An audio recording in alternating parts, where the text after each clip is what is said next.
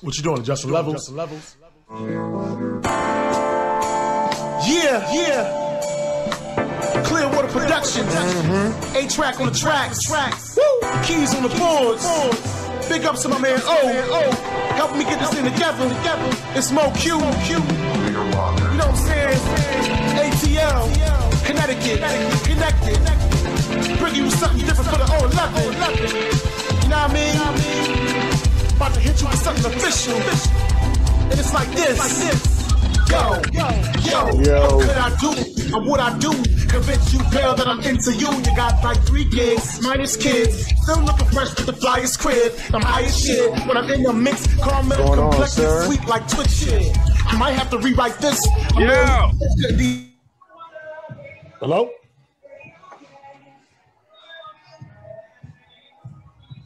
Give me 1 second, man. Let's stop this music. What's poppin', man? What up, kid? No, man, I'm cooler is waiting for you, man. This Facebook shit was all raggedy, man. Cause my main page is weird. My main page got blocked belt right now. What'd you say? Huh? No, I said, what did you say? I can hear you. No, I said my main page got blocked, so I was having issues of like sharing the Zoom. The computer was getting confused. Like from my laptop, I couldn't send you no messages. So I had to like put it in my email, copy it, and then send it from my phone to you. My phone isn't blocking the messages, but my laptop is. So my Facebook got blocked, yo. You got to go to acquire this place though, because that background gonna be a problem though. That music, that noise.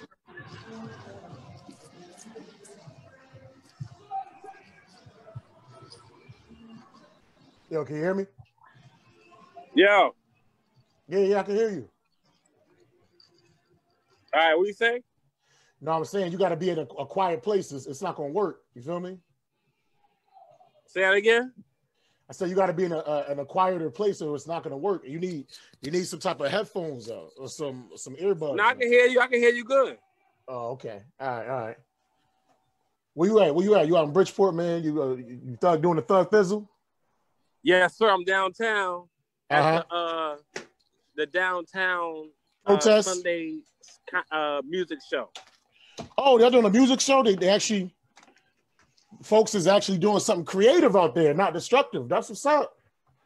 First of all, fuck you. And Bridgeport is not destructive. No. Hartford is a horrible place to live. No. Go ahead, continue. The podcast ain't for roasting. That's what it's about. What I'm saying is it's good news to hear that a music festival is going on instead of people just breaking shit. You feel me? Because that shit been happening worldwide, you know? So that actually feels good that something positive is going on, you know? Okay, well, I'm just letting you know, don't fuck with Bridgeport. Okay, go ahead. No, it ain't got nothing to do with Bridgeport. Yo, you know what? Connecticut is like one of the only states where like nobody rioted yet. You know what I'm saying? We've actually been pretty civil, pretty tame.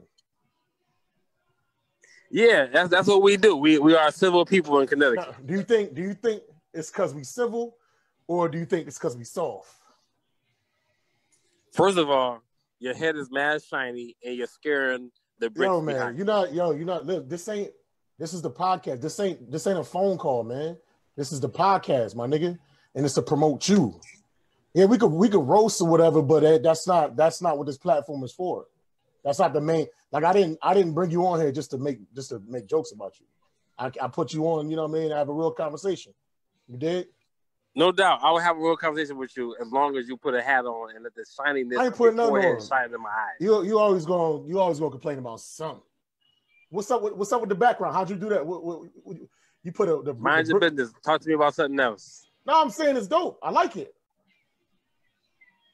I think that shit is dope, man. Thank you, man. I appreciate you. Hey, man, you gonna be defiant and silly on this whole broadcast. That's not how we do this, man. First of all, mind your business. That's not how we do a podcast. You know what I'm saying? It's to promote you. We got comedian Jackson, like one of the OG comedians of Connecticut, man. He's been doing this over 15 years. You know, he's been all over the country, international, performed with the likes. He saw Kevin Hart coming up. You understand what I'm saying? I don't know. You never performed with Patrice, though, did you? I think you never did, right? Patrice O'Neal? Patrice O'Neal? No. But, you know, any of the big names that you could think of, he's been there, done it. Jackson is one of the first comedians to, you know, take me under his wing, put me on game. He's the first comic to get me paid in New York City, you know what I'm saying, and expose me to that market or what have you. And always had sound advice for up and coming comics that's serious about their thing and trying to do their thing, you know what I'm saying? So give it up for the man, Jackson, people. Give it up for the man, Jackson. That's how we do this, brother. Okay, well, I appreciate you, man. Yeah, for sure, man. This is a serious thing. This ain't like this podcast. This ain't just some bullshit where I'm just talking shit. You know what I mean? We actually talking about things that's going on in the world. We promoting each other, you know, giving encouragement. Yeah, we roast and stuff like that too, but it's not, you know how like when I fucking with your lives and shit, we just be joking around. But, and I'm not saying we can't do that here neither, but you know, it can't only be that. You're going to do that for an hour, 2 hours roasting. You know, like you got 2 hours in you. You got 10 minutes in you.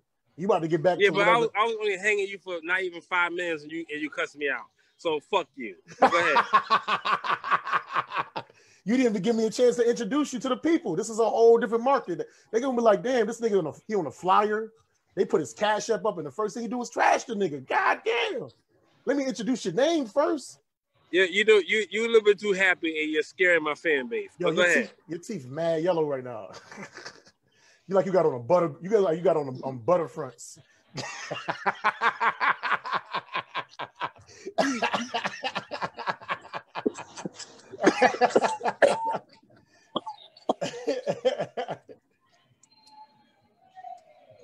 But what's going on, man? As far as I got a serious question for you, man. Do you see any end in sight to these international protests, man? Ask the question again. I'm sorry, I didn't hear the beginning of the question.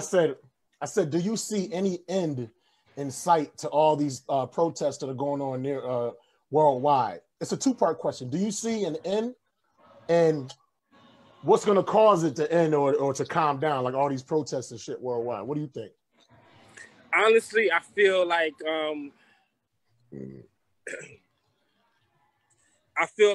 you know. All right, let me give you an example. Mm-hmm. You know how you see videos of police harassing a black man, right? Yeah. And it's being filmed. And then the person behind the camera will probably be like the person who's getting fucked with sister or auntie or mother. And the black woman is saying to the black man who is getting who's being dealt with in an unlawfully manner, they're saying to that man to calm down, to relax, to not resist, because their perspective is they want their nephew or their husband or their brother or their son to come home. And that's why they perpetuate the response of surrender. I feel like nowadays, what's happening now is that there's no surrender perpetuated in the community now. I think that now, yeah, I agree. It's about standing up for your rights. It's about standing up for your life at the same time. I feel like now is not a time for negotiations. Mm-hmm. Now is the time to do or get dealt with. And if we are in that time, if I'm right about what I'm saying right now, then it's only going to be a situational. It's only going to be a situation where you're going to have bloodshed, and nothing's going to change. or you're gonna have bloodshed, and shit's gonna change. Yeah, that's where I feel like we're at right now. Yeah. So basically, what you're saying is, in order for things to stop, things really, really have to change on a grand scale. Is what you're saying. Like people actually have to start showing that they do more than the Minnesota police. You have more than the Minnesota supporters behind this. The world is behind this. Yeah. This is something that Malcolm X has been trying to orchestrate since the 60s. You know what I'm saying? Trying to make the world realize how Black people are under attack in America. So, with that said, I think, like I said, either we're going to have bloodshed and this is going to change, or it's going to be bloodshed and everything's going to change. Everything's going to change, yeah. Most definitely, man. You know what I'm saying? It's people just get fed up after a while, man. You can only abuse a marginalized group for so long before, like, other people start to notice that shit, yo. You know what I'm saying? And you know, and we just keep seeing the videos over and over and over again, and it just comes to a fever pitch. And after a while, it's like, yo, fuck this shit got to change. You're gonna stop bullying these unarmed people and these marginalized people. You got to stop doing that. And so we get a lot of different allies from different groups. Now, granted, there's a lot of people that take advantage of the situation. That are, you know, there's like looters from out of town, maybe white folks stealing and shit, and they rich and they still. So you always gonna have people that kind of like poison the movement. But that's a byproduct. Honestly, that's a byproduct of the unfair treatment and the police brutality. Like a lot of people ask, like, why is Black people destroying their own communities and breaking up their own shit and their own resources? Right. First of all, like, we don't really own a shit in the community like that. You know what I'm saying? And then, yes, there's some Black business owners that lose stuff or what have you. But this is the question that they should be asking. Right. This is the question that should be asked. We wouldn't, you know, our people or whoever, like, these riots would have never happened if, like, the motherfuckers that was oppressing people that were minorities actually got justice. You know what I'm saying? Right. If the dude got arrested quick enough, or if a revenge was executed, or if some of these cops didn't get off, you know, this ain't gonna work if it's loud like that, yo. Real talk. Yeah. Right. I hear like a lot of feedback, but like if a lot of these cops didn't get off, like I tell people, it's not even necessarily about the brutality. It's not even about white cops killing Black people. It's the fact that they kill them and then they get off. Everybody kills everybody. Black people kill Black, white kill white, Asian kill Asian. But the only problem is, if a Black man was killing a white person on with his knee and his neck, that Black person would have went to jail immediately, and he probably would have made it to the court day. He probably would have got killed in jail. You know what I'm saying? By the cops. You feel me? Right, fact. That's real shit. So that's the difference. Like we can talk about. Look. What's up? You got the background on. I can't see. You can't see. Hold on. You got the virtual background on. Hold on. It's still there. Oh, never mind. You can't see it. You got to take off the virtual background. I'm at a party outside in Bridgeport, Connecticut, on the street. That motherfucker's lit, nigga. We drunk, having a wild time, motherfucker. Go Jackson, ahead. you can't turn off the virtual background. What? You can't turn off the virtual background?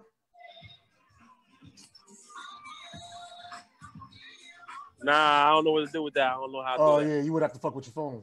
But that's all I'm saying. Like, people complain about the riots and stuff like that. But it's like none of this shit would have popped off. Like, you're telling us to be civil. You're telling us not to do X, Y, Z. But it's like we got to this point because of all the bullshit that our people went through. You stop the bullshit. Yeah, you stop the bullshit, then there's no rioting, whether we break our own shit or whether we break other people's shit. Like, we didn't just start doing this shit out of nowhere. You know? My nigga, let me tell you something. White people and cops are trying to, there's video surfacing now of them trying to cooperate with the protesters and submitting to promote protesters saying like, yo, we ain't got no problem with y'all, we love y'all, and blah, blah, blah. But you know what? That was the same way they took Africa. They left the Bible. You heard what I'm saying? Yeah, exactly, man. Exactly. So And I commend the protesters. I think one of these days I'm gonna go out and support. I've just been like really focused on working and shit. But like, you know, like we've been doing peaceful protests in my community, and it would be cool to go out and then support and stand amongst the people. I've been having a desire to do that because I definitely believe that there needs to be a change in their strength in numbers. Hey Jackson, man, yo, I'm gonna have to let you go because it's not with all the background noise, it's not gonna sound right. So All right, yo, I'll let you, my nigga. Yeah, we're gonna continue this later. Enjoy your day, man. All right, you too. Yes, sir. Yeah, oh man. That shit is ridiculous. I can't even do no podcast. That was the worst podcast I've been so far.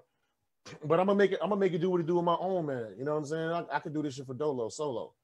But yeah, that's what I'm saying. Like a lot of people complain about the protests. Oh, you shouldn't be breaking up your own community. Which I do agree. That's something that we should not like be doing, destroying our own stuff. Because at the end of the day, if you live in your community, you riot and you destroy your own supermarket, you destroy your own bank, you understand, you destroy your own pharmacy. Tomorrow you're gonna need all those things when it's all gone. You understand, and you don't necessarily have a backup plan for that. And I understand, I can see both sides of it, but the thing is, people are telling us to be civil and to be like tame and under control. And this is for the people that are rioting and stuff like that. And like I said before, there's a lot of people that are opportunists and they just trying to steal some shit. But all of that thing, whether it's opportunists trying to steal shit, whether it's Antifa trying to create anarchy, to instill martial law, or whether it's just people protesting, these are all byproducts of police brutality. It's like you tell us, like people want us to be civil and not destroy shit, right? But you have people in positions of power and authority that are taking people's lives that are unarmed. You know what I'm saying? Like making up bogus false narratives. I was afraid before my life. He tried to resist, and you see the tape. Like it shouldn't take 4 people to subdue a grown ass man. Don't you got tasers? Whatever happened to the taser situation? And then well, maybe they're thinking, oh, like if you tase somebody too much, they might have a heart condition, so you'll kill them. So then you put your knee in their neck. That can trigger a heart condition. That's one of the things they're trying to say. That can trigger a heart condition and have somebody killed just as easily. You understand what I'm saying? These riots, the looting, the protesting, the civil unrest is all a byproduct of unarmed people getting killed. But like I say, it's not about getting killed. That's why I hate when people always go, well, black on black crime. You're saying Black Lives Matter, but black people kill each other. And listen, I'm a thorough believer that if you are a black person and you frivolously kill another black person, you are servicing and aiding white supremacy. Because white supremacy, the people of the dominant society, they don't want us here. They want us to destroy ourselves, or they want us to be slaves for them. Either they want us destroyed or they don't want us to be slaves. And some of those white race soldiers are killing us, but if we're killing each other, we're actually doing their work. But and we are weakening our numbers. There's definitely strength in numbers. But the thing is, when black people kill other black people, once they go to court, they go to jail. You know what I mean? Yeah, yes, there's the no snitching rule, and yes, there are cold cases. But when it comes to something being on film and seeing a black person doing it to another black person, that black person is going down. That's what it is. It's not the murder is a horrible thing, but the lack of justice is the next level. Because like I said, people die all the time. People are getting killed all the time. The issue is a lack of justice, because if there's no justice, you know what I'm saying? And if a certain group has an advantage where they could just randomly kill people of different groups, that actually makes them more powerful because the government is actually behind them. When they commit these atrocities towards other people, they can dominate and they can subjugate others. Because it's like, yo, you know what? I could have this gun, I can kill all you motherfuckers on camera, and ain't nothing going to happen to me. And then that other smaller or that other marginalized group, they will quote unquote bow to you because of that shit. And that's just wrong, yo. You know what I'm saying? That's wrong. So that's the issue, man. That's the issue. Just lack of justice. When this will end, I don't know. Like some people theorize that they want the whole police system reworked, like all the judges and cops. But that's kind of a dream. It can happen. You can overhaul the whole system. I'm 41 years old. I don't think that's something that we will see in our lifetime, but it's just little steps. Like, you know, let's focus on small things. Like let's try to get Derek Chauvin convicted murder too. Like some people want murder one, the death penalty, but that's a hard proof because you have to prove that this man woke up and he's like, you know what, I'm gonna kill me a nigga today, but I'm gonna do it under the guise of just doing my job as a law enforcement officer, you know. But it's like, how could he know that George Floyd was going to be at that particular bodega or whatever he was trying to buy some shit, and then he would have to know somehow that they were going to call the police on him, so he would have to know that the 20s were fake somehow. Like it would have to be some elaborate system, elaborate scheme where, because they did say that George Floyd and Derek Chauvin worked together as security guards at the same restaurant at night and shit. So what, somehow like Derek Chauvin had to loan him like hundreds of dollars in 20s and shit and counterfeit 20s and like know that he was going to spend the counterfeit 20 at a certain store and know that that guy was going to call him and know that he was going to have to subdue him and eventually kill him. When you watch the tape, and I'm afraid to play any videos on I'm afraid to play any videos on my streams because when I upload them to YouTube, YouTube got a very sensitive algorithm. And the last podcast that we put up, I've tried to upload it like 6 times, and we had a like 2 minutes clip of Donald Trump talking about George Floyd, using George Floyd's name, and then we played like a couple of fight videos, and I think it was the fight videos, but it might be the Trump too. Like the YouTube algorithm is very, very, very sensitive, so we just deleted both of them shits. So I don't want to play videos or anything like that. But you know, I forgot what the fuck I was at, what I was saying to y'all. So there's a lag. Oh, you know what? There's a fucking lag. I don't want to play videos or anything like that. But you know, I forgot what the fuck I was. Yeah, I forgot what I was gonna say. Yeah, But what the hell was I talking about? Damn, yo, help me out, man. Tell me the last 15 words I said because I was going somewhere. But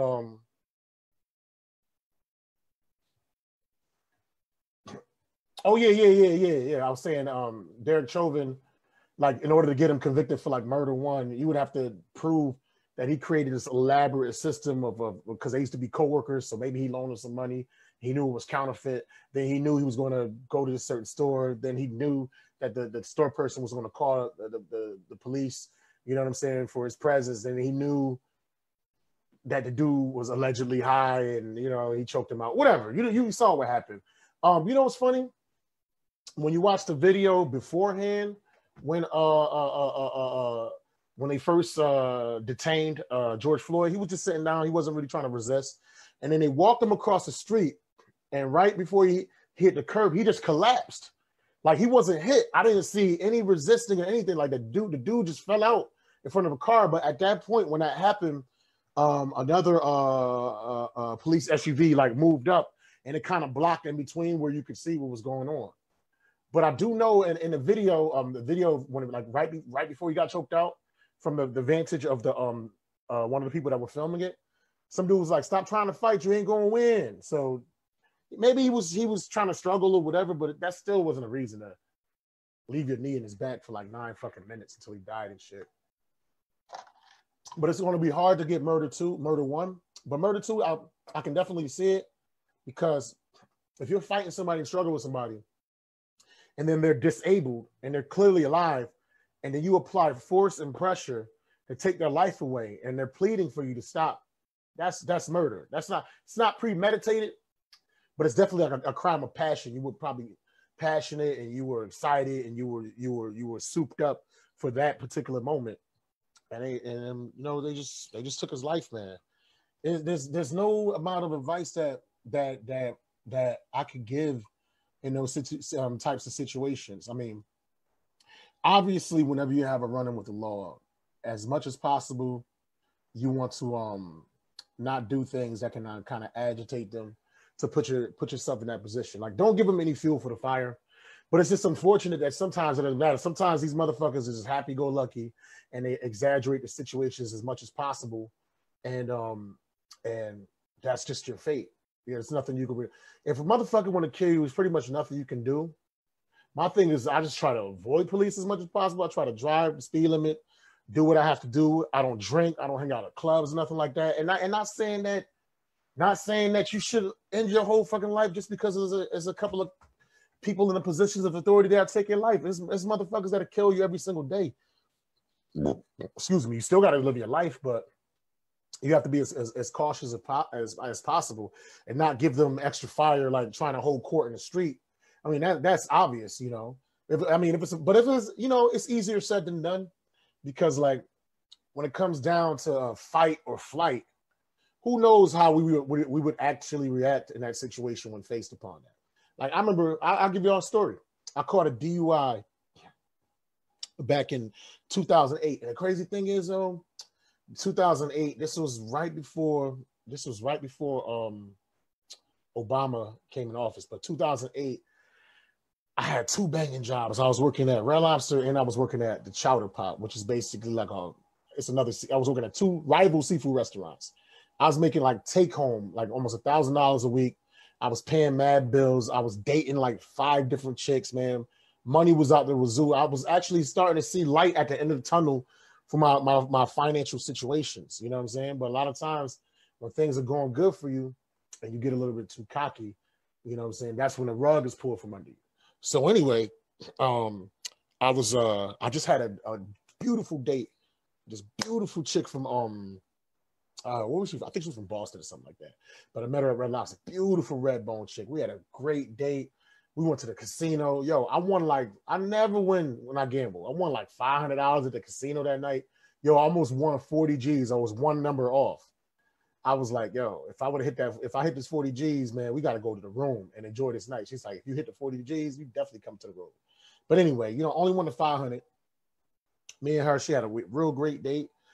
I dropped off to her place. Then another chick was hitting me up. Another chick was hitting me up in Rhode Island, right? And so I was like, bumping. I mean, I'm gonna go to Rhode Island. Now this is 2008. I wasn't really familiar with GPSs. I had like the old Nokia green type phone. Like I was already with the green numbers and shit. Like I was always behind when it came to my phones. Only until like the last 5 years, 10 years or whatever. But anyway, so to get directions to where I was supposed to go in Rhode Island, I literally like I knew once I got to 95, I knew how to get there. You know what I'm saying? But I was like near Jewett City in Connecticut. I didn't know how to get there specifically.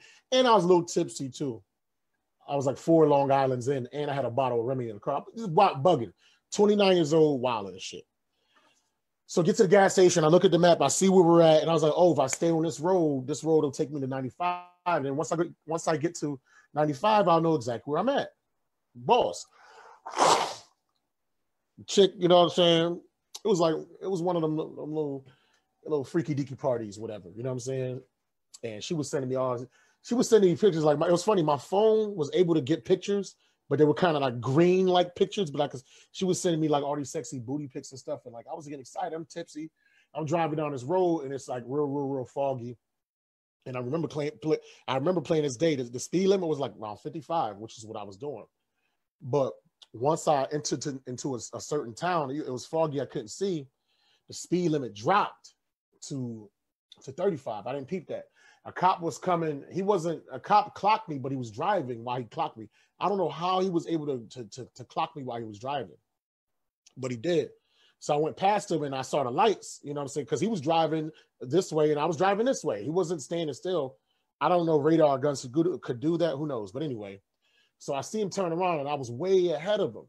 So in my mind, dumb as hell because I'm tipsy, like, shit. At the time, you know, my car wasn't registered. And this is the stupid thing. My car wasn't registered, right?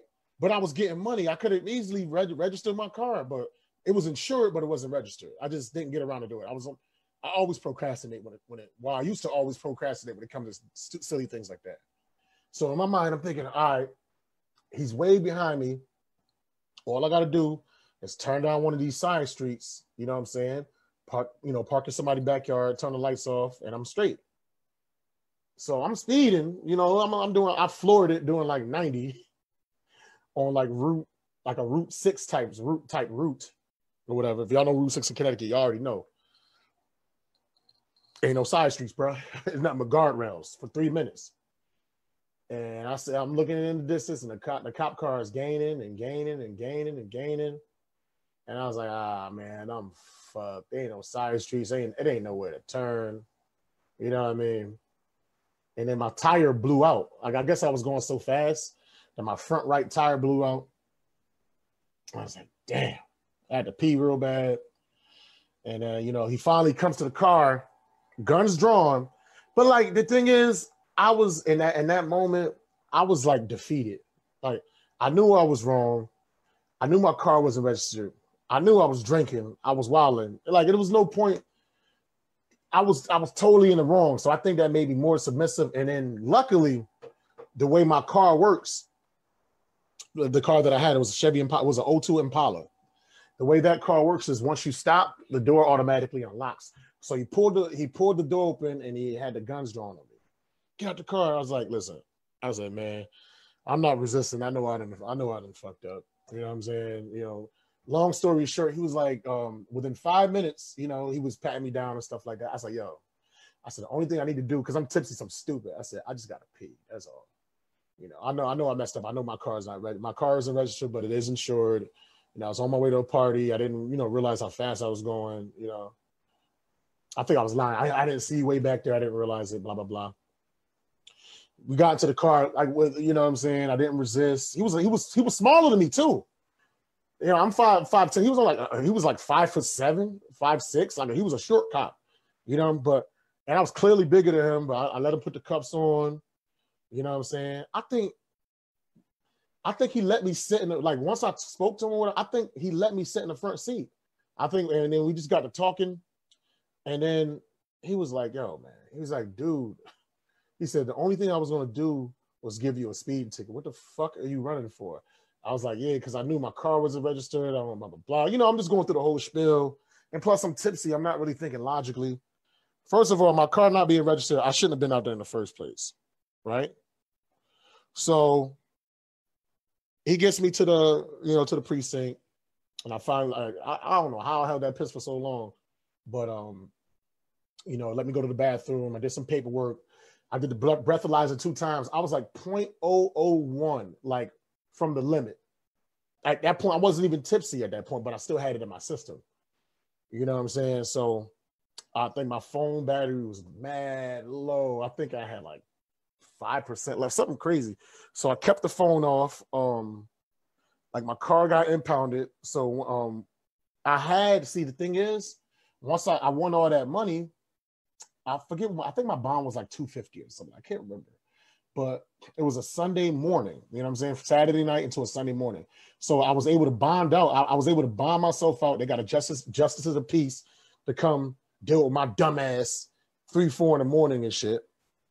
Got myself bonded out. And then the cop was cool with me now.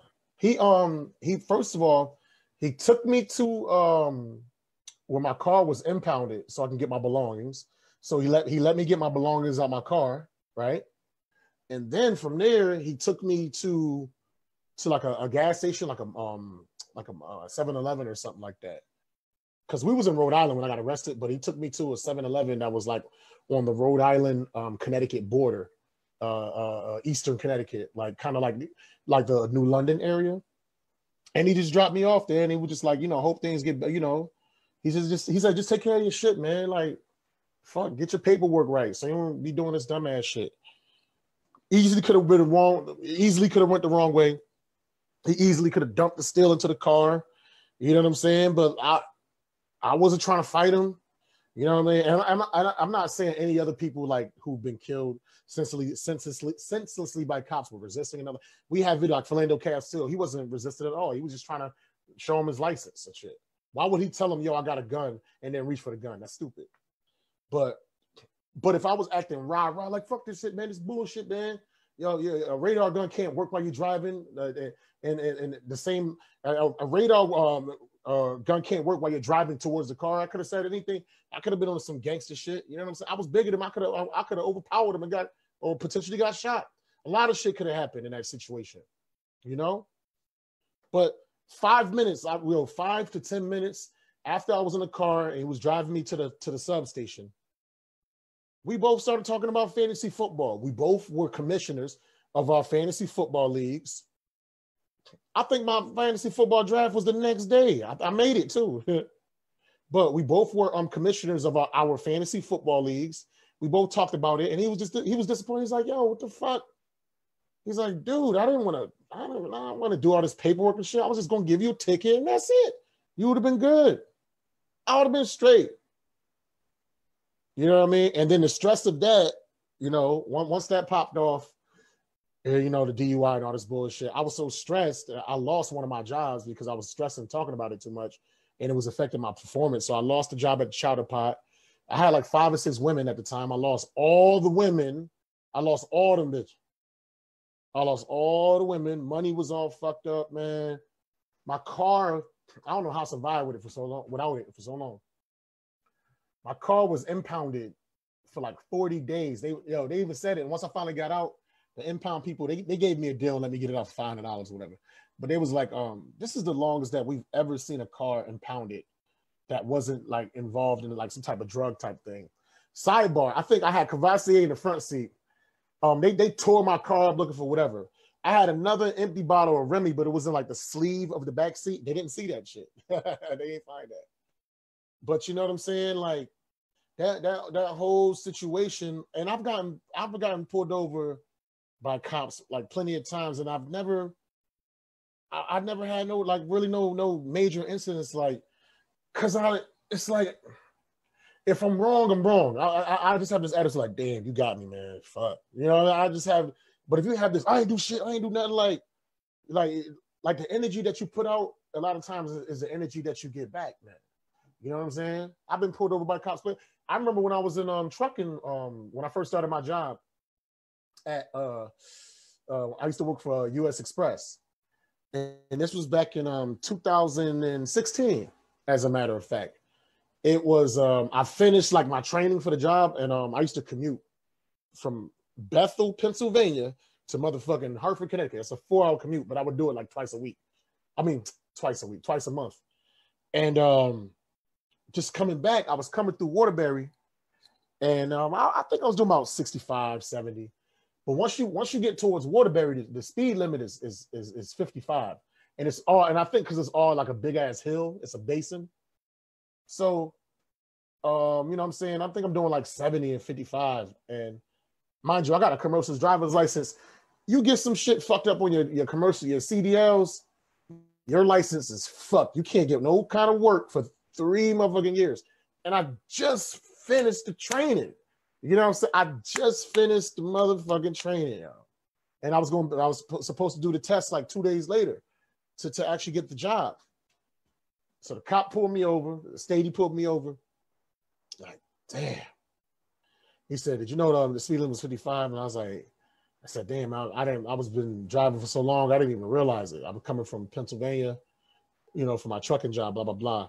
So he takes some of my information, like tall, white cop, buzz cut. He goes to the whip. He comes back. He was like, I'm going to just let you off on a warning. Just, you know, watch your speed. Like, be careful. And I appreciate that shit. And I think one of the reasons why I got off in that situation is because I'm a commercial driver's because I got my CDL. Like, people that have commercial driver's license, we are professional drivers that drive huge vehicles.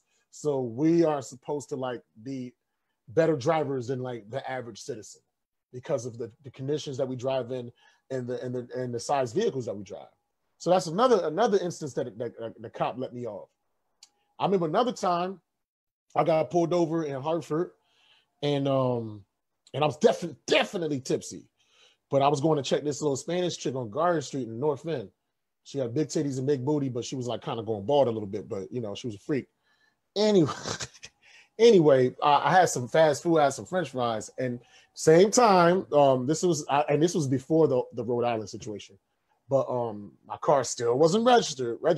Dumb as hell. I don't know why I just didn't get my car registered. What the fuck is my problem? But anyway, I'm driving. I busted, like, the cop is behind me. So I take a right on Garden Street, like Garden, Albany up. I take the right?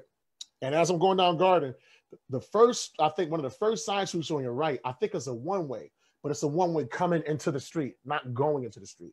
It's a one-way going out to Garden.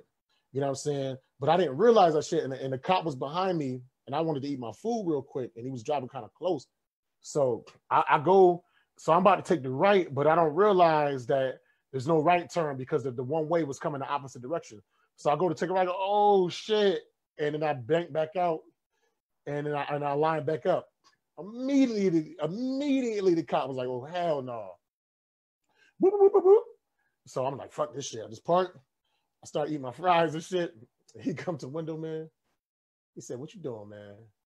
I was like, nah, I'm just trying to eat these French fries real quick. You know what I'm saying? I said, but I'm gonna keep it real with you. I said, this car is insured, but this car is insured, but I haven't got the registration yet. He's like, all right. I don't know if no, he didn't even run shit. I was keeping it real. I'm just eating fries. He's like, where you about to go after this? I was like, yo, it's a sexy chick over there. I'm about to go check this chick in this building. He's like, you about to get some pussy, huh? I think, was he white? Oh, I can't remember. I think he was white. Well, I think he was Latino. He said, no, he was white. He's like, you about to get some pussy, ain't you? I was like, hell yeah, yo. He's like, all right, man. He's like, yo, just get your shit registered. Stop playing, man.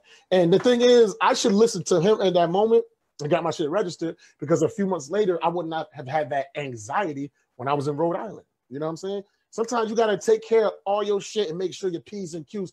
Put it this way. You want to give yourself, so like if a cop won't want to kill you, he going to want to kill you. There's nothing you can do about that. But you don't want to give him extra ammo. You want your license up to date. You want your insurance up to date, your medical card on your fucking, on your CDL. You know, you want all your stuff up to date. You want to follow the road rule laws as much as possible. Like, the whole goal is not to give them any incentive to want to murder you. Like, they already want to murder you as it is. Period. A racist, bigot. I'm not saying all cops, but I'm just saying, like, a racist, bigoted type motherfucker want to take you out. Period. Especially when they got a gun and they're in a position of authority. You know what I'm saying?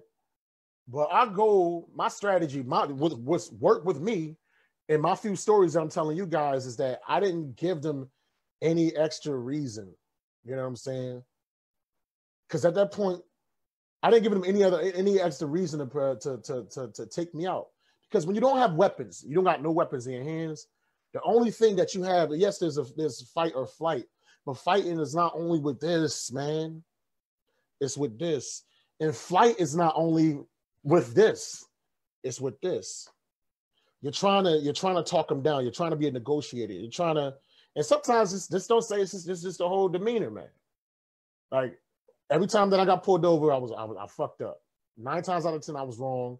So that was the attitude. Like, damn, it got me. Shit, I fucked up. But that's just, that worked for me. I'm not saying that it worked for anybody else. I'm just relaying stories as far as like what worked in my situation. The various times that I got pulled over in life by cops. You understand what I'm saying? So, but now I'm sober. I don't drink. I don't smoke. It ain't no weed in the whip. It ain't no booze, no nothing. Like, if a cop pulled me over, you know what I'm saying? Record clean, shit. You know, besides that DUI, there's nothing recent or anything like that. So when a cop pulled me over now, it's gonna be boring for him. Like, damn, we wasting our time, man. Shit, you know.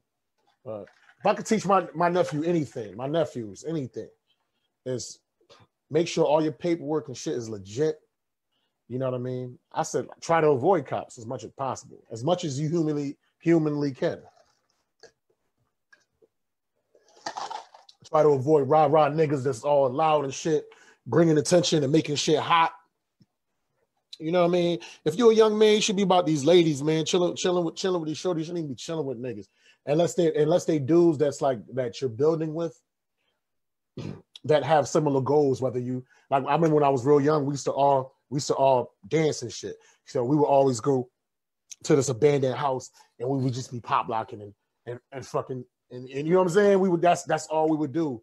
And then later on, it evolved into we used to draw comics. I used to draw comics. I used to write stories. In my attic, I probably got like 4 or 5 comic book stories. I got all kinds of shit drawn. That's all we used to do. In Hartford High, we would walk around with the big art portfolios with all of our art. Me, my boy Jemiah Smith, aka Waterstones, we would walk around with the art. And my boy Muncho, Ramon Rivera, who I haven't heard from in a long time because he became a Jehovah's Witness because of me. And you know, he married into the religion, so we don't hear from Muncho that much no more. But we would walk around with our portfolios and be drawing and shit. So if you're gonna roll with a crew that's into positivity, doing some actually good productive things. And this is for the youth, you know what I'm saying? Not just like smoking and drinking and just being on some bullshit, but actually doing some productive things that'll set your life up in the future. You know, I've made a lot of like silly mistakes growing up, man. You know what I'm saying? I made a lot of silly mistakes that I'm still trying to repair, you know, trying to get the life in order like 20 years after the fact, 25 years after the mistakes that I've made. You know what I mean? But so hopefully, what did Jay say, Jay-Z? Hove did that. Hopefully you don't have to go through that. You know what I mean? Like I try to give motherfuckers advice. Don't make some of the stupid, like silly decisions I made. So you're not trying to prepare yourself like 20 motherfucking years later, man. You know what I'm saying? You're supposed to set yourself up like at the age that I'm at, like I'm 41. A lot of people that started their career like soldiers, like my boy Ty Gorham. He was on here for a second. Shout out to Ty Gorham. Thank you for your service, man. The brother been in the military since he was 17. We was best friends at Eastern Connecticut State University, man. The dude is retirement age. He got all kinds of medals and stars and stripes and things of that nature. He can retire right now at 40, but that's only the beginning because he has some type of pension, bam, and now he's at the age he don't gotta hustle and scramble as much, and he can fucking live the rest of his life. Like I feel like you supposed to bust your ass for the first 40 years so that the next 40 years is easy. But see, a lot of us, we have that shit backwards. We play around and we bullshit a lot for the first 30 or 40 years, and then we're in all kinds of debt, and we're all in all kinds of debt and whether we got locked up and financial and physical debt or our health, like we got fat and all, or what have you. Just think of anything negative. Like we basically squandered our money, and we squandered our freedom, and we squandered our youth, and now we're trying to play catch up at the age of 40. But this is the problem: you don't have the same energy, vitality, and vigor at 40 years old that you had when you was 20 years old. So like it's better to hustle and grind hard when you're younger because you still got the energy to do that shit. But the problem, you don't have the wisdom. Not everybody is like a Dave Chappelle that decided that they wanted to do comedy at 13 years old, and they had a support system that was willing to take them to comedy clubs and things of that nature. You know, like my mother, when I used to draw comics, like my mother, like whatever endeavor that I tried, she definitely supported me. When I was drawing comics, she bought me a portfolio. Not portfolio, I'm sorry. She brought me like a art table. You could flip it up. You can draw on an angle, or I was weird because a lot of artists like to draw with the board like straight up like this. They like to draw like this, but like me, I like to draw like this, like with the table flat. I don't know why. And like all my art teachers in college would tell me, like, you know what I'm saying, don't draw like that. But I was one of the best artists drawing that way. So, but my mother, she supported me as far as that. But like when I was younger, I was all over the place. I used to want to be a comic book artist, but then I changed it up. I wanted to do the music for a little bit, for a while actually. You know what I'm saying? Once I got into college, that's when I reinvented myself, and I came out of my shell as far as like singing in front of people. So I used to always sing in front of people. Like shout out to Terrence Bordeaux out of New London. He was one of my college buddies at ECSU, and my boy Christopher Dash. We actually formed this like small little group, and Christopher Dash would play the piano, and me and Terrence and he would sing too. And we would all sing in like this little music hall area in practice, and we did like a talent show back then. But I came out of my shell as far as singing and performing in front of people once I got to ECSU. But I was always switching shit up. So I wanted to be a singer a little bit. And then I started getting to poetry a little bit more. Then I used to want to be a math teacher. You know what I'm saying? Then I made dumb decisions as a youth, and I had to change some things up or whatever. So I went from math teacher, I went to business, but I wasn't passionate about business. But art was always there. Like I did a shit ton of art classes, and I was killing it. So eventually, one of my advisors at Eastern, they told me that the degree that you can get from what you have is you can be a graphic designer. So eventually, I became a graphic designer, and I got a degree in graphic design in 2004. You know, and what else? But I wasn't passionate about it. It was just a matter of I just wanted to get the hell out of college because I had been there. I was there from 97 to 2000. Then I took 2 semesters off, and then I went back 2002 to 2004. You know what I'm saying? So it took me like six years. But the last 2 years it could have been faster, but I started to realize that a full course load is 5 courses, and it was just too much for me to keep up with. So I just started doing only 4 classes, 12 credits. Like I dropped it from 15 to 12 credits. So that's what gave me that extra year. I could have been done if I would have did the full course load. I could have been done in 2003. I could have been done, but nah. I think even like my last semester, I think it was like 1 class. It was some semesters I was only taking like 2 classes. And I was doing that and I was working, and I was commuting. I was driving to Willamette like every other motherfucking day, and I was working because I was young. I was 21, I was 22, I was 23, and I had like 2 jobs, so it wasn't nothing for me to commute every other day to study, to be working on music and poetry and shit like that, and to be working 2 jobs. I just had the energy for that, you know what I'm saying? And that's what you're supposed to grind and hustle for. But like I said, at that time, I made like some dumbass mistakes that hampered me and shit like that, you know. But I say to the youth, even before you when you're faced with like certain decisions in life, you know what I'm saying, you can't only just think about the moment, man. You have to look at what other people went through and look at what you could potentially go through. And if whatever it is that you're thinking about doing, whether it's drinking some shit, smoking some shit, smashing some shit, you know what I'm saying, you a young kid or whatever, you got to really, really ask yourself, if this goes wrong, right, how can this affect my life? 15 years. And it's a hard thing to conceive because, you know, we live in a moment for the pretty much where we don't, I mean, people think about the future or what have you, but as a youth, you never really been sick, or you never really been hurt. You don't really, unless you into the gang life and shit like that, you don't really experience death, like people dying left and right. You're still young, right? So you don't really know anybody that's on child support, or you don't know anybody that's really going through divorce. Like, yes, there are exceptions, but for the most part, the average 19, 20, 21-year-old, they don't see anybody going through these things. So it's hard for them to envision themselves going through some shit because they don't see anybody in their circle going through that shit. But now with social media, social media also didn't exist in 2000, 2001. Yeah, we had like chat lines and shit like that, AOL, but for the most part, social media wasn't the juggernaut that it is right now. You understand? So there wasn't a lot of information out there to deter you from doing certain things because you had no case study. You had nobody to compare it to. You didn't know, like, you know what I'm saying? You didn't know about child support or anything like that because you don't know nobody else. You get 20. Who the fuck is going through child support at 19 or 20 years old? Who the fuck got divorced at 19? Yes, it happens, but for the most part, who gets divorced 19, 20 years old? Who's dying who's dying on a regular basis at 19 or 20 years old? None of this shit you see. And motherfuckers drinking and getting high, doing all this crazy shit, and nobody's having any major calamity, you know what I'm saying, or having any long-lasting physical effects because they're still young. They're not even finished developing yet. So you're not thinking about none of this shit, man.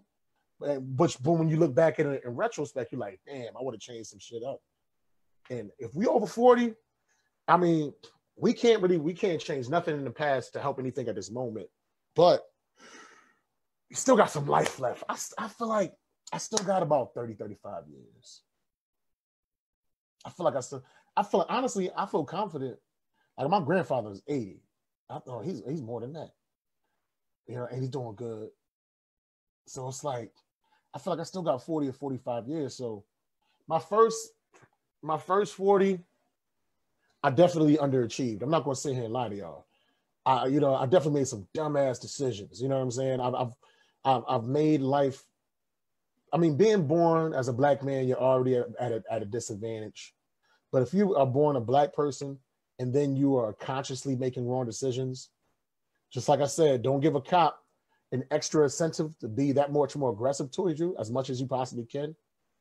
Don't make life any more difficult than what it is being born a certain skin color, man, or just being born a certain class, or being born in a certain situation, man.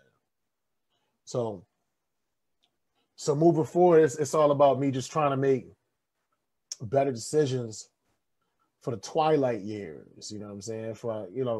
Like I still feel, yeah, it's wild because I don't drink, and I think that really helps me. Like my nose is more clear. I mean, I'm still fat because I got a sweet tooth. Like I got rid of the booze, but then I got a major sweet tooth, and that's just something that I have to work on. You know what I'm saying? But I feel young and healthy. If I was slim, I would be feeling like I was like 25 right now. Like the only thing that still reminds me of how old I am is my weight.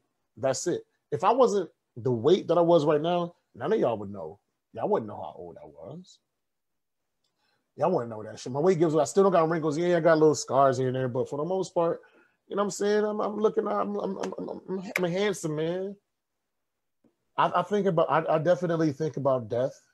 You know, I think about like what type of legacy, what will people say once I leave? Like, that really shouldn't be an issue because you're not, as far as we know, you're not going to hear anything that anybody says once you pass on. Death is a gateway to another dimension, one that we all have to go through, and we're all going to go through. You know, so I think about that life insurance and just trying to set things up. I feel like even in life, you know, say you're over 40 years old and you really didn't really save much money, and you don't have much of a financial legacy, which I don't. I'm gonna sit here and make it seem like I got all the answers. Like I know how to talk. This is the thing. I'm very educated. Well, not very. I'm just educated. I know how to talk. I have a mastery of the English language, but I'm very irresponsible, you know, and I'm lazy and I'm unorganized. So you can be as intelligent as you want to be, but if you're not motivated and you're unorganized, man, and you just become a slave to habits, whether it's a slave to ice cream, a slave to alcohol, a slave to pornography, all those things are addiction that can hamper the light. Like we all star children, we're supposed to shine, but when you have certain vices and things that you're into that take up a lot of your time, that could be given towards chipping off the carbon around you to watch that light shine. And this is the metaphor, you know what I'm saying? We're star children. They say we're from the stars. You know what I'm saying? So the purpose, and what do stars do? Stars shine. And the way you shine is by expressing yourself creatively or doing things that can help society. But if you're only pleasing yourself, whether it's through porn, whether it's through sex, whether it's through alcohol or what have you, there's nothing wrong with any of those things. But when you only do that, when you're only a consumer and you're not a creator, you're like a parasite. You're not really building. You understand what I'm saying? If you only consume but don't create, what type of legacy are you using? You're no better than like roaches and rats and shit like that. If all you do is consume and you don't really create or build or help anybody else out. And it's not even from a financial standpoint. You know what I'm saying? You can help people out in knowledge. You can inspire people. It's a lot of people, like, I know a lot of y'all think I probably talk too much and I'm with the bullshit and I ain't shit. But a lot of people hit up my inbox and tell me how I've inspired them in one way or another. You know what I'm saying? Like there's a couple of names. I'm not gonna say the names. There's a couple of people, like when I was on my pro-black shit and into Jason Black and all that, and I was reading like a lot of books back in 2012, 2013. A dope ass rapper from the Hartford area used to always hit me up, and I used to always put him on the different stuff to read and people to look to. And like the motherfucker's doing great right now, doing way better than me. So I'm great at giving advice and shit like that, but I got to start taking advice, because they always say easier said than done, but you still have to say it. Ultimately, you still got to say it though. You know what I'm saying? So, but I don't know how we got on this crazy wild tangent. I'm not going to do this further today because The show was supposed to go one way with comedian Jackson. I'll bring him on in the future, but for future reference, anybody that want to do this podcast, if I invite you on, it would help if you are in a quiet, stable environment, so we can actually have a conversation, and we can both be heard as far as what's going on. But I mean, it's all good. You know what I'm saying? It's all good. Got to keep the podcast going. Got to keep the podcast moving. Kenan Floyd, he couldn't make it tonight because he's out in LA, and he was participating in the protests. I want to see when the next ones are going down in Connecticut. I'm going to ask around because I definitely want to show up and show some support and show these people that I do support what's going on. I think one of the greatest things about the protests is that so many people, like I said, even some people's with the bullshit and they capping, whatever, but worldwide attention is being brought to brutality that Black people are facing, and people are getting tired of this shit, and people are being a lot more vocal about it. Yes, I theorize a lot of white people have a lot of white guilt, and they see this as a perfect opportunity to destroy whatever racism that they have inside them. So yes, we're going to march and we're going to stand outside. But you know what? Fuck it. It's better than nothing. It's just like the NFL with Roger Goodell. He's apologizing to, he's saying that they were wrong as far as like players protesting and stuff during the games and stuff like that. And a lot of people that are for the movement like, yeah, he not sincere. He don't mean it. Whatever. Yo, you got to start somewhere though. Damn. Okay, even if he's not sincere. The whole point is putting that out into the universe and casting spells. You tell yourself some shit over and over and over again until you start to believe it. So maybe Goodell isn't sincere at first, but there's a lot of people that follow Goodell that are listening to that, and they was like, you know what? Black people is getting treated shitty. You know what I'm saying? Like, maybe I need to start changing this. I'm definitely seeing a change. It was this white dude.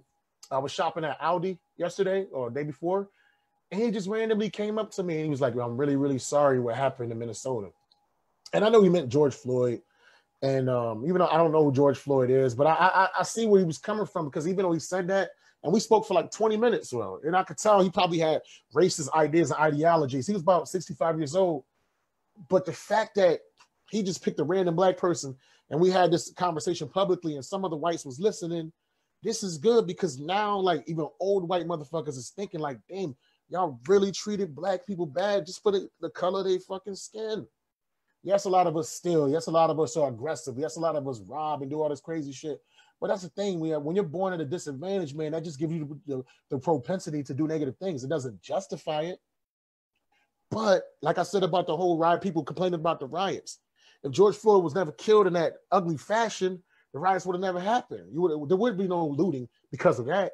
And it's the same thing with Black folks. Yeah, we rob and do all this crazy shit and steal. Most people steal for hunger because they're hungry, not because they're trying to floss.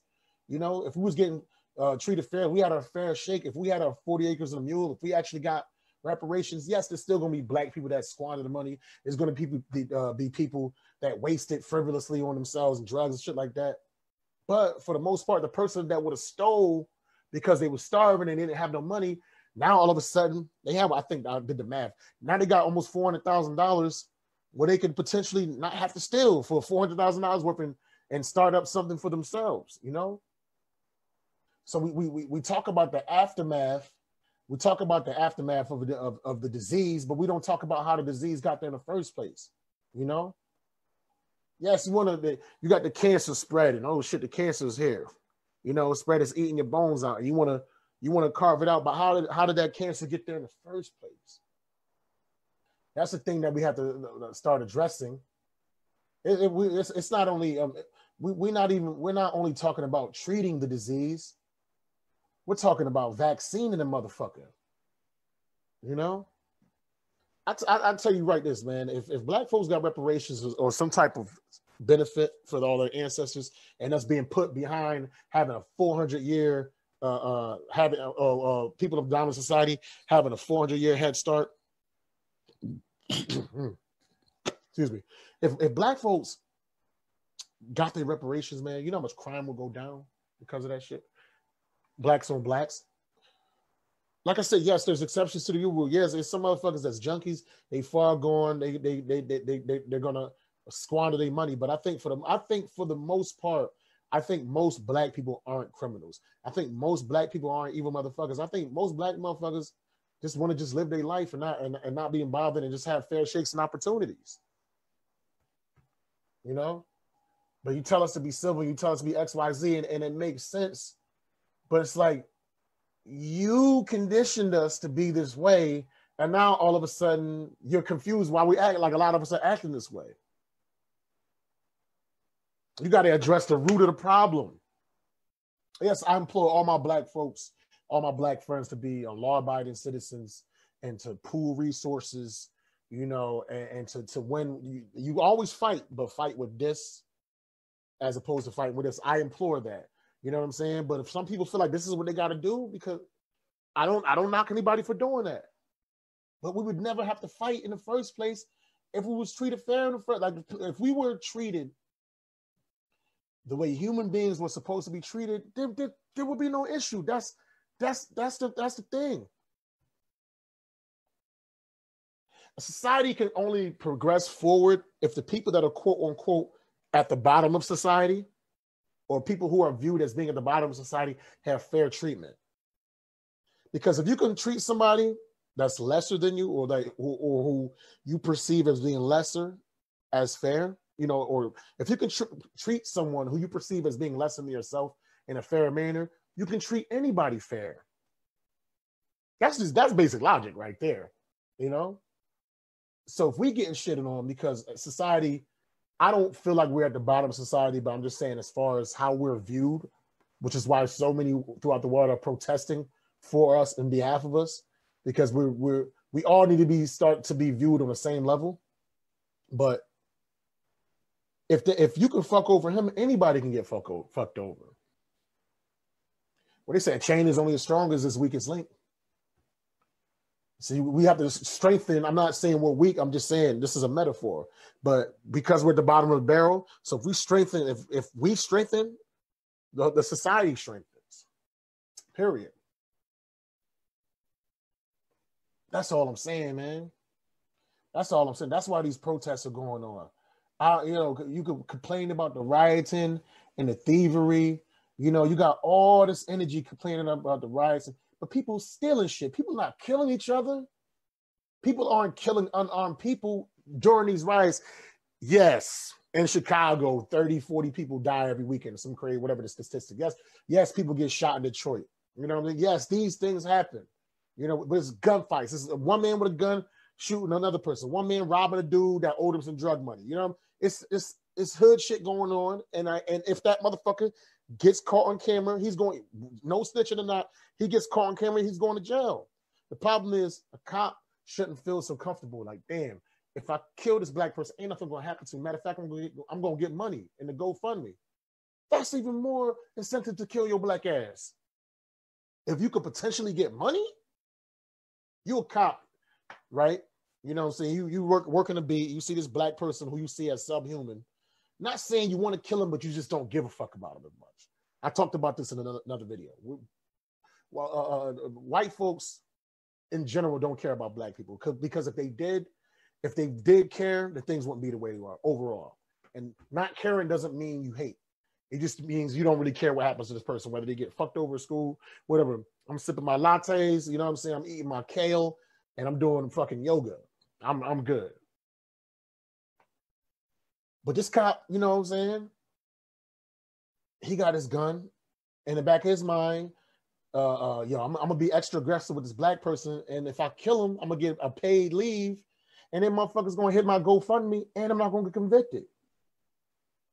You, as a police officer, you should have it in the back of your mind. You know, I have to respect my power, and I have to respect the authorities that were granted to me by the public to use this as responsibly as I can. Because if I fuck up, the penalty I could potentially get if I fuck this up is more harsh than a citizen. Because you should know better. Doctors, why doctors have medical malpractice insurance for like millions upon millions of dollars, because they are held to a higher standard when it comes to fixing people and patching people up and servicing people medically. They're held to a high standard. So when a doctor fucks up, he's done.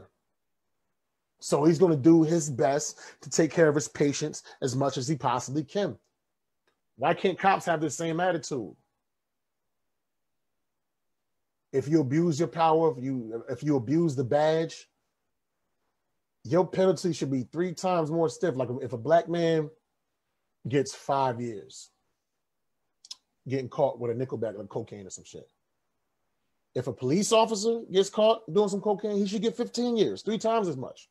Because it should serve as a deterrent for that officer not to want to abuse his power. And that's how you treat people more fairly. That's to me, that's the solution right there. I'm not saying it's going to end police brutality and racism, period. But I feel like that's one progressive step that we can take, is to make penalties a lot harsher for people that abuse the authority, abuse the badge.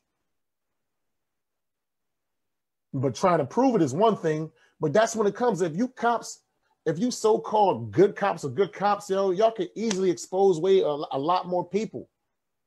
And then you say, oh, we're afraid to lose our jobs, if we can get blacklisted, blackballed. Well, that's when we come as a black community, and we need to start giving funding to our heroes in the force on the inside. Because you know what? When George Zimmerman killed Trayvon Martin and got off, he got over $400,000 of donations from racist people. So that cop that tried to, I don't have any examples off the top of my head, but it has happened. So that cop that tried to stand up, for his, for a black person that was getting brutalized by one of his fellow officers, and he reported him and stuff like that, and he's getting a hard time. And then the precinct, there's a movie called Blue Shield that talks about that shit. But the whole precinct turned against him, got him fired, and spray painted his locker, doing all this bullshit. That black cop should have an army of people, an army of black citizens. The whole 14% of 30, 40 million Americans should have this dude's back, and every single last one of them should donate. Shit, if that 40 million, if every single one of them donated 10 cents to his GoFundMe, he would have $4 million, and he wouldn't have to be a part of that police precinct. He would have $4 million, right? And with that money, you understand what I'm saying? He can lawyer up, and he can get the proper investigators to really invest that police precinct. And then he has also enough money to give himself security for potential retaliation, whether it's bodyguards and whether it's security cameras. He can relocate himself. There's all kinds of things that one particular cop could have did if we would have had the support of the people. But a lot of these cops don't want to be good cops, and it doesn't necessarily have to be black. It can be white cops too. But a lot of these people don't want to be good cops because they don't have the support of the people if they lose their job. We claim we want leaders, but we don't support our leaders. We don't support the motherfuckers that's in position that can actually help out. So that's one way we can help too, Yes, out of frustration, you're going to break shit, you're going to trash shit, you're going to destroy shit. That's a lot of energy. But also, you know what? The cop that's the quote unquote good cop that's in the police ring, that's going to infiltrate this motherfucker, you know what I'm saying, and expose everybody. We can have a sting type of operation, like somebody go in on some sleeper cell shit, to one of the most corrupt police precincts, you know what I'm saying, and the whole black community, 30, 40 million people, they all put 10 cents into a private GoFundMe that's specifically for him, and so he can get as much information, data as possible within that police precinct. And once he starts exposing them, they fire him or whatever. But it's cool because he got $3 million, he got $4 million that was waiting for him, and he collected all the information and data to bring this motherfucker down. And this is something that should collectively happen throughout all police precincts in the United States, man. We should start privately funding these people and not through GoFundMe. I think Tommy Sotomayor talked about it. We need to have some type of different fund where you can donate a person money, where you know what I'm saying, a black-owned GoFundMe. I don't know if that exists, but I'm sure there's ways to do it. You know what I'm saying? I'm sure there's ways to do it. Don't get me to start racking my brain and shit. But we should have certain funds for our soldiers infiltrating, and I'm not saying infiltrate like you want to set bombs and shit or some 9/11 shit, but just getting all the information of all the crooked motherfuckers that's doing bullshit to minorities and just people of a lower class in general, and collecting like this huge dossier. You say you want to clean out the whole police force and the police system, that's what you do. You strategically put different cops in different places, different cadets. Like they was training their whole life. Like a 5-year-old boy should be trained to be a cadet to infiltrate this motherfucker from 5. And by the time he's 21, he got 16 years. He can totally just blend in and be this cop. And the whole time he just get information for about 5 years. All the motherfuckers doing the wrong shit, kind of like Andy Dufresne and Shawshank Redemption when he had the books as far as all like how they was cheating on the taxes in the prison and shit like that. And then when he finally escaped, he had that big ass book and he put it out and he got everybody fucking round up. But you got to build that paper trail and you have to have somebody in position. And in order to have somebody in position, the people we have to help that person put the money, give him the money. You know what I'm saying? Donate to these people, man. And to me, that's yes. I feel like the riots, it definitely it makes people scared, and it causes like a quick reaction. Like you see, Roger Goodell from the NFL is backing down as far as saying he was wrong as far as with Colin Kaepernick, and different police precincts are being defunded.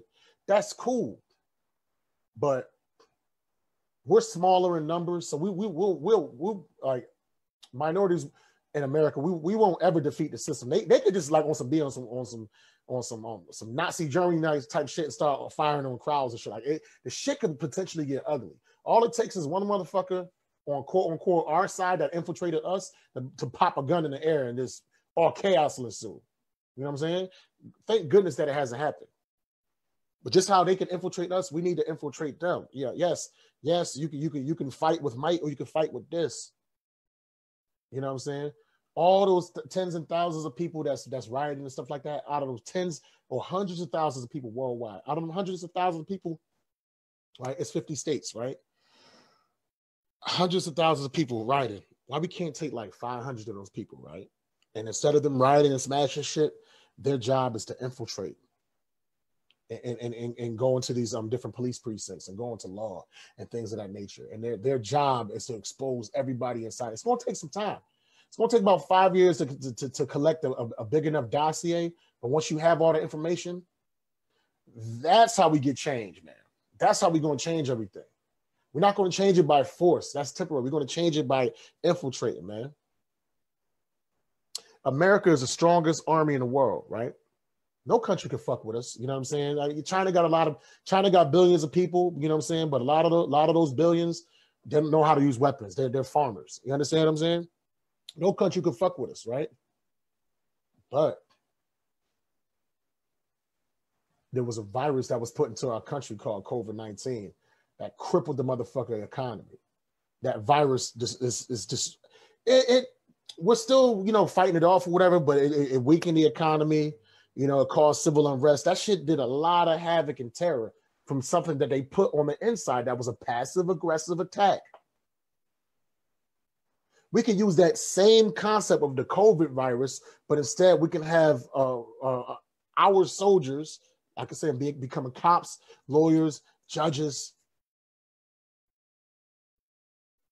doctors, lawyers, all that shit, and just gathering information on everybody that's abusing this shit. Fuck this no snitching shit. You know what I'm saying? Within this plan that I'm coming together with. And we have all these people in these different positions to expose these motherfuckers. That's how you change the whole thing. That's how you change it, man. You got to have the right people on the inside, unbeknownst to them, gathering information. That's how you change everything. I don't know how to start that. Listen, I can only give you the ideas. I'm 40 years old. I got DUIs and shit. I got a record. Hey, I can't do it, but I understand how to do it because I see how other people have done it. I see how they infiltrated us with a disease. I see, like, look at 9/11. They didn't attack us head on. They put motherfuckers in position in flight schools in the United States, and then eventually they overtook the planes and they did what they did. They fought from the inside. We have to use the tactics of our oppressors against them. You know, that's the only way we're gonna win, man. Yeah, and we don't have to fight with this. Yes, we do to an extent, defend yourself, whatever. But ultimately, this is what's gonna make you win, man. You want to change the whole system, get the right people inside, and we as a people should be backing those people that's on the inside. Don't gotta donate a lot. 10 cents ain't shit. Even if 10 million people donated 10 cents, that's still $1 million. If I'm a cop, I'm trying to bring down this precinct. You know, I'm making 40 grand a year as a cop, 35, whatever the hell it is. I don't really, you know, depending on where you live, whatever. And I'm exposing everybody. I'm worried about, I got a family, you know, to feed. I got things I got to take care of. I want to help you out. Like Malcolm X died broke. That's ridiculous. He should have never died broke. That don't make no fucking sense. We claim we want leaders, but we're not willing to like feed our leaders, man. Make sure that they're straight so they can fight the good fight. But we pay taxes like a motherfucker that takes care of the military. Why can't we do the same thing with our people, with our insurrectors? That's insurrection. I think that's the right word. If it's wrong, you know what I mean. You want a motherfucker to infiltrate the system and change it. Not destroy it, but just change it. You know, get better people in there, man. But I honestly do see like a change on the horizon, man. I see it. Just from that old white guy coming up to me, white people are talking to me more, just being nice. And whether it's guilt or not, you know, that's good. You treat me like a fucking human being, not just like some ghost that's just walking around that barely exists. You know, I think that's a good thing. They put Black Lives Matter in front of the White House. Awesome. That shit is dope. If white cops aren't going to get in trouble by the things that they do as far as brutality, the fact that all this is going on, it still should be in the back of their mind. Even if this white cop is not going to get in trouble and get money and all that, he should be thinking in his head, if I don't let up, like I'm trying to subdue this guy, but if I kill this guy, and obviously this crowd is filming me, if I kill this guy, how many towns and how many things could potentially get destroyed? You know what I'm saying? Because of what I'm doing. Yeah, so even if they have any type of empathy, if they have any type of heart, even if nothing happens to them, like Derek Chauvin, he gotta feel like a fucking asshole because he did what he did. Now the whole world is rioting right now. I used to always think whoever invented COVID-19 is a fucking asshole. All the people that died, that's fucking horrible. But Derek Chauvin should feel like a fucking shitbag. That him not being able to control his anger and his emotions in that moment and just show like human compassion and decency, all this unrest and people losing businesses, and it's insane, man. You gotta be a heartless motherfucker to not care in that situation, man. So hopefully people are starting to be more cognizant and conscious of that. It goes back to what I said earlier, man. When you're a 19-year-old kid, you know, you're making certain decisions in life. You can't really see that far ahead, you know, because you don't know a lot of people in your circle who've done the bad or whatever it is that you're about to do that fucking alter their life for like 20 or 30 years. You don't see that shit. But now we got enough information. There's enough awareness. There's enough social media. Like that cop doesn't have that excuse anymore because he can clearly see, in cops in general who want to fucking abuse their authority, you can clearly see that people are tired of this shit, man. And usually when a cop detains somebody, there's usually, and there's a lot of spectators, there's usually a lot more spectators than there are cops. And you literally put your lives at risk every day anyway, but motherfuckers gonna get tired of it. Random bricks gonna start flying. I'm not gonna put no negativity out there, but eventually you can only poke at, even if it's a rabbit is considered a weaker creature. You can only poke at a rabbit, you know what I'm saying, before he bite the shit out of you with his big ass buck teeth and scratch you with his claws.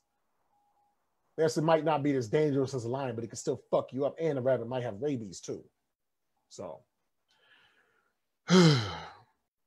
that's pretty much all, man. I had to hold it down for Dolo today. My apologies for the way it started out, and the next podcast will be this coming Wednesday.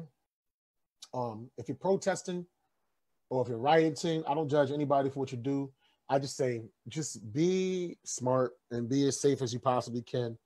And yes, we're doing this rioting thing, but like you folks with kids and stuff like that, y'all got to start teaching your kids to be inside the system, to expose the system. And we have to start funding our soldiers and our heroes.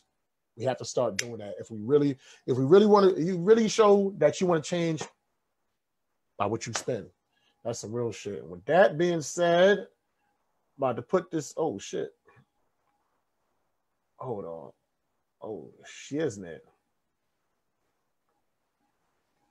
Yeah, my computer sucks. I know this.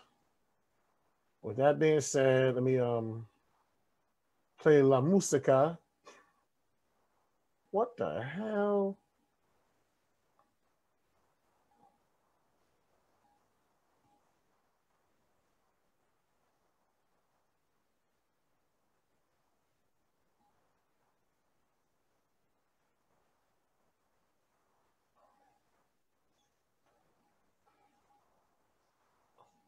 Holla at y'all, man. Y'all be safe.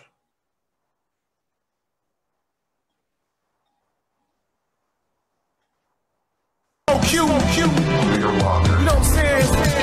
ATL. What you doing? Adjusting levels? Yeah. Clearwater Productions. A-Track on the tracks. Woo. Keys on the boards. Big ups to my man O. Help me get this thing together. It's Mo Q. You know what I'm saying? ATL. Connecticut. Connected. Bring you something different for the old level. You know what I mean? About to hit you with something official. And it's like this. Yo, what could I do, or what I do? Convince you, girl, that I'm into you. You got like 3 gigs, minus kids. Still looking fresh with the flyest crib. I'm high as shit when I'm in the mix. Caramel complected, sweet like Twix shit. I might have to rewrite this. A million words couldn't describe this vibe she giving, but I'ma try to finish. Spit my words till my energy diminish. When she come around, I get chemically replenish. Keep me on point, she the remedy to send it. Beginning to the ending, I'ma keep it real. Always real, never conceal. Whatever she desire, I'ma try to get it. If she committed, we gon' live it. How can I show you that I wanna hold you? Till the end of the world I would go to, just to reach you. Cause you're worth it. All my love you deserve. How can I show you that I wanna hold you? Till the end of the world I would go to, just to reach you. Cause you're worth it. All my love you deserve. Hey, let's make a date. Be at your doorstep 8:30. Wear the dress that caress your waist. Matching necklace, it has me breathless. City steam for some comedy. Spin to the rust for some poetry. Hip tie same for the martinis. So much to do with my boo and the beat. Black eyes out, we can vibe the jazz. Drinks on me, don't bring no cash. You don't have to ask, you deserve. It's all for you. You are worth how much worth.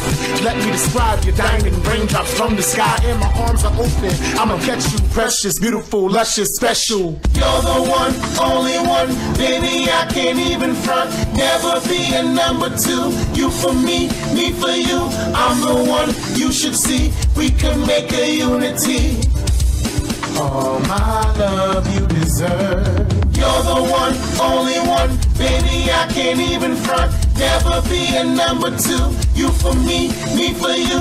I'm the one you should see. We can make a unity. All my love you deserve. How can I show you that I wanna hold you? Till the end of the world I would go to, just to reach you. Cause you're worth it. All my love you deserve. How can I show you that I wanna hold you? Till the end of the world I would go to, just to reach you. Cause you're worth it. All my love you deserve. How can I show you that I wanna hold you? Till the end of the world I would go to, just to reach you. Cause you're worth it. All my love you deserve. How can I show you that I wanna hold you? Till the end of the world I would go to, just to reach you. Cause you're worth it.